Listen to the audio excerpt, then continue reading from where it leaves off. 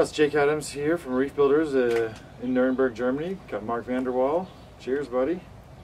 We're just wrapping up our coverage of InterZoo 2014, and kind of burnt out on doing posts. How about you? Yes. Just a little bit, but we're going to talk about some of the really cool, amazing products that we saw. For those that don't know, InterZoo is the largest pet trade show in the world. It happens every 2 years in Nuremberg, Germany, in a massive convention center with hall after hall after hall events. Huge. So Mark, this is your first time at InterZoo. What'd you think?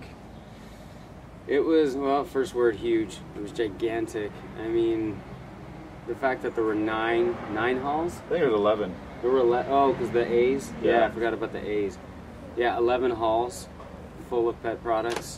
I mean, it's like a marathon. I wished I had a Fitbit on and tracked how many steps I took or mileage, because it would have been probably surprising. But yeah, it was my first, and I don't think anything compares to it. It's really hard to describe the overall general size of the show. It's so large that you spend a lot of your time trying to figure out where things are and how to get from point A to point B, and man, it's a lot of physical work. Not even counting how much time we spend processing all the information, talking to people, and of course, you know, a lot of the socializing after hours, right? Yeah, Cheers yeah. There's not really a moment of rest where you can just recoup from one day to the next. So every day was like I was progressively more tired, but I just had to push through, drink lots of coffee, and just keep going. And it was a lot of fun. I mean, just exchanging ideas with people from all over the world. Yeah. That to me was fantastic. And meeting people, you know, I mean, people that I never thought I would meet, that I maybe interacted with online, but just never thought I would actually be sitting and having a beer with. So the reason we come to InterZoo is to cover all the products. We obsessively cover the saltwater industry, and this is one of the biggest showings of new products anywhere in the world every 2 years. And yeah, there's a lot of great products this year. And you know, we'll just go straight to the horse's mouth with the LEDs. What do you think about all the LEDs that you saw here at InterZoo? Well, I mean, you know, you've been to more trade shows than I have, but it just was a really good indication of where everything's going, because everything was LED, absolutely everything. I mean, I barely saw any T5. I didn't see a single metal halide. Yeah, metal halides have been squeezed out. There's, people still like their T5s, yeah. But LEDs. Man, 2 years ago there was a lot more metal halides, even a few plasma lights. I saw a few, but it was definitely... I saw a few fixtures in, you know, the typical name brand lighting companies. Right. But they weren't even using them. You know, they weren't over any tanks. Everything, even the freshwater, everything was T5. Reptiles, amphibians using, or sorry, not T5s, LEDs. But even like reptile amphibian displays were all LED. Everything's going LED. Yeah, I felt like, you know, previous years there was a lot of LEDs because people were, you know, they're trying to put out something new, something interesting. But this year felt like the tipping point. Yeah. The tipping point where you saw more LEDs than anything else. So that was really surprising. But since there were so many LEDs, I don't know if any of them really stuck out in my mind. There was, yeah. Rio got a new light in the game. Vertex has a new Illumina 2. ATI has a solid LED light, the Sirius LED. Fluval has got a next generation of their Marine and Reef, Aqua Sky, and things like that. I mean, for me, I saw a big transition to a lot of LEDs without optics, but just numerous LEDs in the fixture. And then there was actually, for me, really cool to see a lot of multi-chip LED fixtures. Yeah. Like, you know, that's, I mean, there was one HP aquaristic, something like that. And I mean, that thing was so bright. I was so a lot more by multi-chips, a lot more variations, like the Halo from Fluval with the circular thing, and Rio had a similar concept. Kessel had a new fixture here at the show. But there's so many, it's like not so many standout lights. It all just paired together. Yeah. But LEDs wasn't the only thing that we came here to see. There's some really cool pumps. Yes. You know, people are really pushing the propeller pump side of things. The real standout product of the whole show has got to be the Riptide. Yeah, by MaxSpec. So MaxSpec put out this new water pump. It's not a propeller pump. It's more like, I don't know, what would you call it? Like a water wheel? Yeah, like a thin water wheel, and it pushes a lot of water. It looks quiet. It looks small. It pushes flow in a gyre-centric way. And it's a very linear, just nice, flow, nice, easy, even laminar flow. Yeah, that to me was amazing. And it's such a low profile. You know, if you mount it horizontally, you can mount it in the corners of your tank, and in my opinion, it's less visible than any other pump out there. It's so new. Like there's going to be a lot of experimentation in figuring out how that thing works. Yes. Or how to apply it. Well, that's the thing. It has so many applications. You could do so many different things with it inside your tank. Shallow reef tanks, because it's so low pressure. It's high volume, low pressure. So shallow reef tanks, deep reef tanks, vertical orientation, horizontal. Yeah, that's me. I mean, just looking at any prop pump where the flow goes like this, but in more circular fashion. More of a cone. Just to have this linear flow where something here and here is getting about the same type of flow. That to me, that makes it a big game changer. Makes it easier to kind of predict what the water flow is going to do downstream. Yes, yeah. You know, how that system and how that gyre is going to propagate.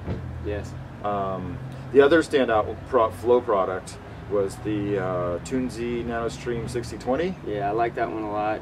You know, actually it was you that brought up the fact that, you know, you could just hide it behind the rock work and have it just kind of come over. It's funny how those two pumps stand out. One of them is kind of revolutionary in its approach to moving water, and then the 6020 is just a slight tweak that makes a huge difference. Yeah. So those are two products I'm really looking forward to try out. And what are some of the pumps that you covered? You covered some really high efficiency. Yeah, Aquabee had a DC powered pump, not rebranded, you know, DC powered pump. They engineered it from the ground up, and one of the things that I found impressive about it was that it can be dialed down to 5 watts. And what was the maximum flow rate on it? Because I didn't even see it. I would say 8,000 liters. So what is that? 2,000 gallons per hour. It's a smaller. They have the bigger one already. 2,700 gallons per hour. Yeah. And you can dial that to 5 watts. 5 watts, and it still pumps out 1,000 gallons per hour. Not at 5 watts. Yeah, it's 4,000 liters per hour. At 5 watts? Yeah. That doesn't sound right. We'll have to double check that one. But we'll check it out. Yeah. What other pumps? Any other pumps? What else did I see? Everything was DC. I mean, that was the other thing. I mean, there was a big shift towards DC powered pumps, you know, in the skimmer lines from every brand. Controllable DC. Ellis also Yes. had a DC controllable pump. It's a matter of time before they use that same pump in their protein skimmers. Yeah, definitely a sea change. Definitely a sea change. We didn't really talk about protein skimmers too much. Skimmer's a skimmer, but I did see a couple of neat designs. Well, one of the things I found interesting was, and this goes actually back to pumps as well, is that Neos had a controllable speed skimmer pump, but it was AC, not DC. Oh, what? I didn't even see that. Yeah, I asked the guy, this is a DC pump, right? He's like, no, this is AC.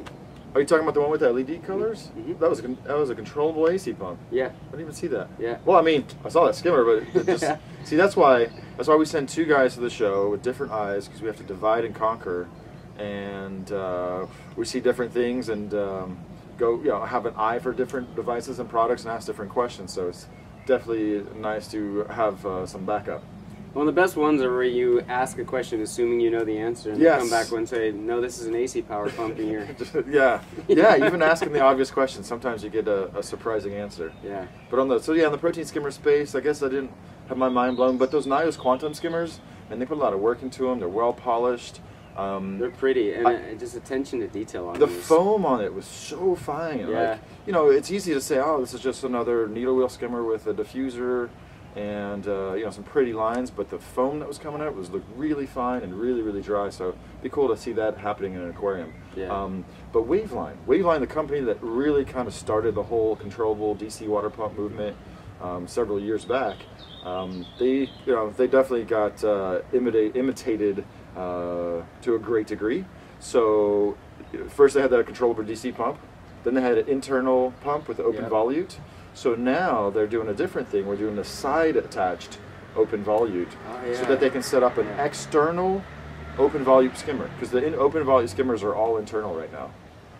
But the way it's done, they had one giant skimmer on display, but they're showing how if you put the side attached open volute on the protein skimmer, you can reduce the footprint of your external skimmer. Usually we're really concerned about the footprint of our internal skimmers, but they're, you know, pushing ahead with another innovation. That's a great point, because you look at a lot of external skimmers and they're big because you have these side-mounted pumps. Yeah, and all the plumbing, all the piping, yeah, and stuff like that. That's true.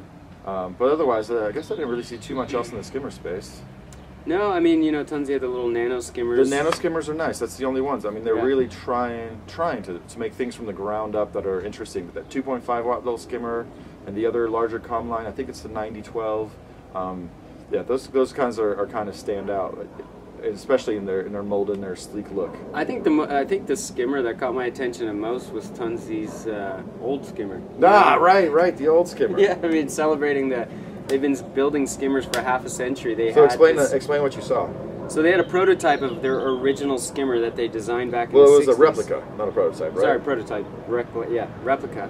And it even had one of the original pumps on it, and it cracked me up because on the label it said "Made in West Germany," but the foam on it, the size of the micro bubbles, wow! I have to wonder what tweaks he might have made in the replica process to make it work perfectly. But yeah, I was like, besides the weird shape and size, I was like, I would use that skimmer. Bumming like crazy. Yeah, I mean, if it truly worked that well in the '60s, then we probably haven't come a very long way. Yeah, I know. In skimmer you know, one thing that's funny that occurred to me is one skimmer we didn't see, almost by design, was the innovative Marine Ghost, because it was just stuck in the back of the tanks, and they weren't really standing didn't out. Notice it, they were just right there, little white boxes, and I didn't want to like ask him to pull it out so I could get a hands-on look, because I know I can get that look in America. But you know, that's kind of a different approach. It's like making the skimmer disappear instead of making it, you know, front and center. But you know what really got my attention, besides a couple of those pumps and skimmers, is some of the devices. There were some really interesting devices this year. Oh, we forgot one pump. G-Bow's got a new one. They got a new propeller pump, the RW, which is, you know, an upgrade from their WP line. It looks really nice. They now have like a master-slave control that you can do with one of the original controllers for the pump, and then you can control up to 8 pumps. So.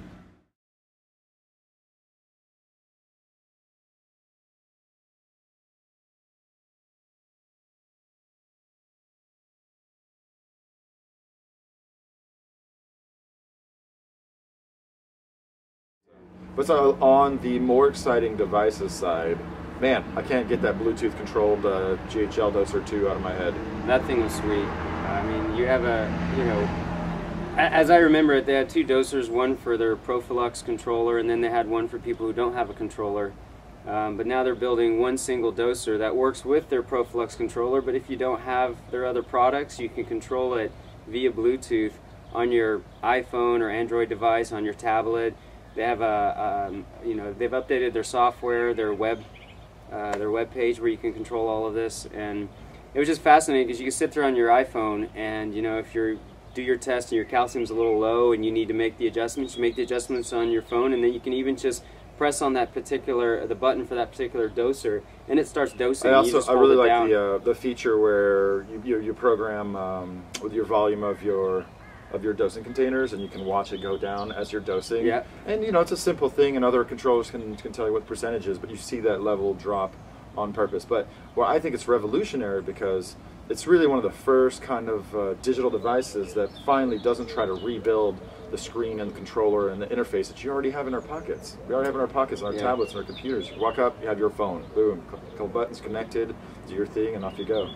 Yeah, and there was just little touches like putting an LED into the body with a semi-transparent top, so that it indicates, it glows a color. The whole body glows a color, and you know, if it's I believe if it's blue, you know, things are good. And if you open up your stand and it's red, then you know, hey, I might be low on one of my fluids. I got to go check on that, and you know, add more calcium to one of my containers. Or, I mean, just little things like that I think are well thought out and neat. Yeah. So. Yeah, I think that was, you know, I'm excited to see it again at MACNA and see how much they've done with it. Yes, that's definitely going to make it into my marine aquarium equipment stables. That's for sure. Yep. Now, one of the things that really stood out and grabbed my attention on the first InterZoo 4 years ago was an automatic mechanical filter roll device that was made out of titanium and ABS plastic, adapted from ponds, and it was about 4,000 euros. It's got to be like, I don't know, $5,000, $5,500 or more. And then the last InterZoo, DD had commissioned that company to make a breakdown version that came in a box. So you built it yourself, and that one was €1,000. But it was still relying on mechanical principles of the water overflowing, filling a wheel, and turning the mat. And so this year, this InterZoo finally found a device that hits a sweet spot. It was the Feeling roller mat. And for €350, you get this smaller, compact, easy to stick in a sump roller mat that's actually level switch activated. As a roller mat gets clogged up, it fills up, hits a switch, and a motor just turns it. It makes it so much more simple, smaller, and finally, you know, the idea of having automatic mechanical nutrient export could replace the protein skimmer in certain tanks. Yeah, I mean, you think about, from a nutrient export standpoint, this is probably one of the biggest changes, you know? Yeah. I mean, and imagine not having to change a filter sock on a clean reef tank for a year. For a year. I think the flow rate was about 500 gallons per hour, if I remember correctly. And you know, you could use multiples for larger tanks. But you saw another company that had a similar tank, but it was a little bit more handcrafted than mass-produced. I think the feeling was more refined and, you know, just ready for market. Ready for the market, aimed for the masses, fits in a sump. Really, really cool. Yeah, I mean, for people who are, you know, very religious about changing their filter socks every couple of days, this thing will be a godsend. And I honestly, just thinking about just actively exporting those nutrients before they break down, you know, the leftover food, everything, I think it's going to be a real game changer. Yeah, absolutely. Now, one of the really cool products of InterZoo that you can't experience is the Triton Reef testing service. They sell as testing service, and instead of just signing up and setting them in your water, you can actually walk into a store, buy one of these sleeves for €35 here. Don't know what that would break down to in America once it was shipped over. You get a sleeve, you get a security card, you get a vial, you send 15 mLs of water, you sign up with your ID, and a couple weeks later, you go online and see what the exotic element levels are, like barium, boron, iodine, vanadium, all these funky tweaked elements that we don't have good tests for. You know, the whole thing about manganese and flower pot corals, there's a lot to be seen and learned from that. What did you glean from Nissan in your time spent in the Triton Reef booth? Well, I think it's really going to open up and change how we think about our water quality. You know, we have so much going into our lighting and spectrum and everything else, and I mean, chemistry, I think, is like the next frontier. Yeah.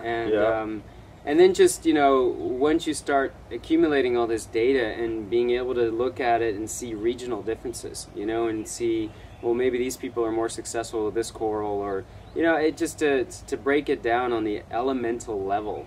Yeah, and so I think everything's set for Isan to be a MACNA speaker, and to have a booth at MACNA, and to set up an ICP machine at the show and test people's water like they've never had it tested before in minutes. Just you walk up with your sample. I think there's going to be a long line, a little wait list. You'll have to maybe hand out some of those little vibrator thingies when you go to the restaurant to let you know that your water test is done. Ding! Maybe the automatic SMS service to let you know what's going on. So that's cool, and that's going to be some big changes. But some one of the things that you can't see and like you picture and demonstrate the same as you can some of these other high-profile products. Right. I mean, what do you take a picture of? You know? Yeah, exactly. Man, there's some beautiful tanks, beautiful aquariums here. It's easy to talk about all the equipment and stuff, but the glass boxes themselves were really catching my eye. Elos. I don't know how they do it. It's just the stands, the display, the clean lines. They make these simple rectangles that you really, really desperately want. Well, you know, you think glass is glass, and then you walk into their booth and look at their tanks, and it's like made out of diamonds or something. It's an emotional reaction. It's an emotional response. Ellis has got those nice clean lines. Red Sea finally jumping into the LED game and the completely polished aquarium. Again, another strong indication of the LED thing, you know, I mean... Yeah, Red Sea was a holdout. They were a holdout. They didn't have an LED product, and all their all-in-ones were T5 lit, but I guess it says something as far as the tipping point I was talking about. If Red Sea Max E series and the F series are going to get upgraded to LEDs.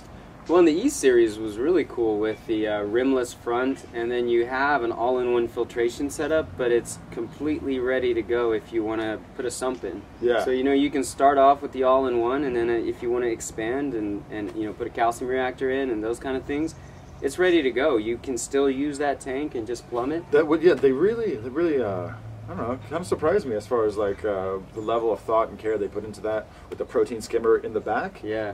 And so if you get the sump, you take the protein skimmer out of the back and you put it in the sump, and all of a sudden you just kind of turbocharge your reef tank. And if you just want to have more fish or more corals, just want to get a little bit more to tinker with, the E series was a fun one. Did you see any other all-in-ones that caught your attention? There was a million of them, but yeah, I mean, I don't know if they're new or not, but I really enjoyed seeing, I think it was Reef Eden. They had like the all-in-ones that were geared towards both jellyfish, but also one for seahorses. Yeah. And I just thought that was nice that you're starting to see specialized tanks for specific Oh, care. Reef Eden, yeah. For some, I was thinking Eden Reef. Oh, yeah. The pump manufacturer. But yes, there are a lot more all-in-ones.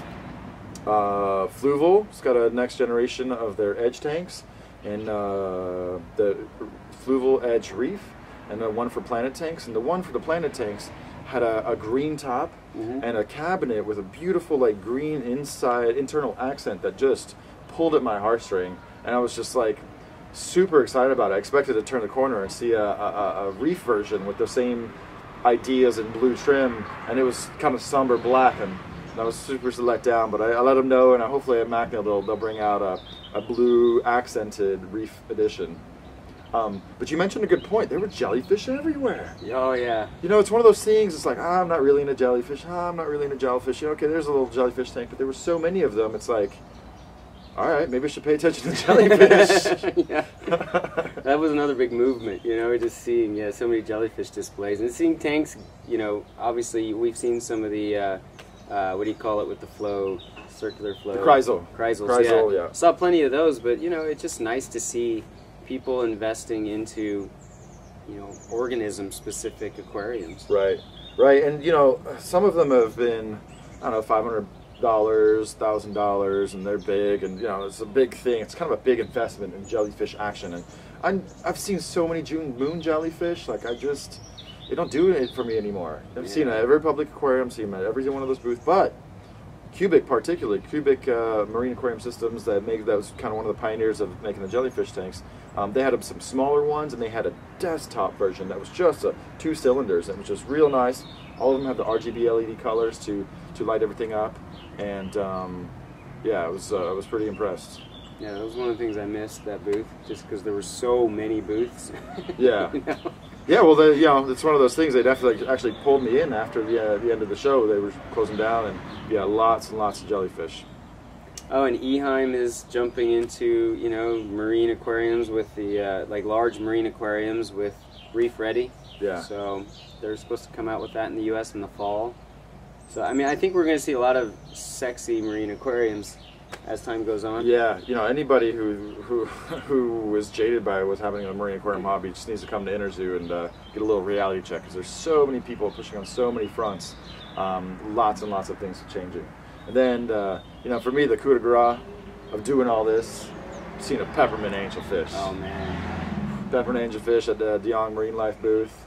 And the reef tank, man, that is the most crazy trade show reef aquarium I've ever seen.